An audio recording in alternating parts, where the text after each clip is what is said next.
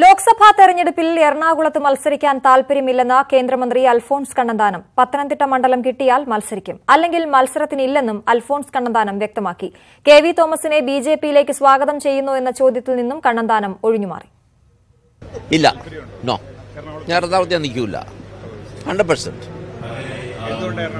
എനിക്ക് എന്റെ മണ്ഡലമല്ലേ ഉള്ളത്. എനിക്ക് എന്റെ മണ്ഡലം കിട്ടിയാൽ ഞാൻ മത്സരിക്കും, അല്ലെങ്കിൽ എനിക്ക് വേണ്ട. എനിക്കിനി 3.5 വർഷം കൂടെ എനിക്ക് പാർലമെന്റിലുണ്ട്.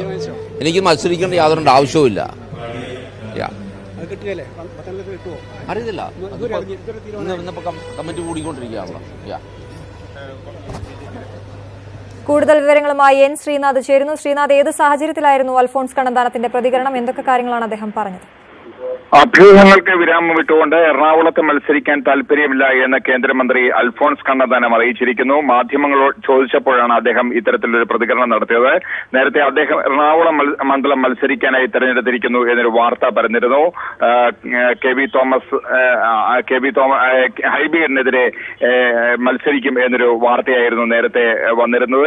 ഇത് ഇപ്പോൾ വ്യക്തമാക്കിയിരിക്കുന്നു. താൻ മത്സരത്തിനില്ല എന്ന് വ്യക്തമാക്കിയിരിക്കുന്നു. പത്തനംതിട്ട മണ്ഡലം, തന്റെ മണ്ഡലമായ പത്തനംതിട്ട കിട്ടിയാൽ താൻ മത്സരിക്കും. അതല്ല എങ്കിൽ തനിക്ക് മത്സരിക്കേണ്ട കാര്യമില്ല. കാരണം ഇനി 3.5 വർഷം കൂടെ തനിക്ക് രാജ്യസഭയിലുണ്ട് എന്നും അദ്ദേഹം വ്യക്തമാക്കിയിരിക്കുന്നു. ഓർത്തഡോക്സ് സഭയുടെ ഡോക്ടർ യാക്കൂബ് മാർ ഇറാനിയോസ് മെത്രോപൊലിത്തയുടെ പൗരോഹിത്യ സിൽവർ ജൂബിലി ആഘോഷങ്ങൾക്കാണ് അദ്ദേഹം ഇവിടെ എത്തിയിരിക്കുന്നത്. അതിന്റെ ആ പരിപാടിയുടെ ഉദ്ഘാടന ചടങ്ങാണ് ഇപ്പോൾ നടന്നുകൊണ്ടിരിക്കുന്നത്. ശരി, എൻ ശ്രീനാഥാണ് കൊച്ചിയിൽ നിന്നും വിവരങ്ങൾ നൽകിയത്.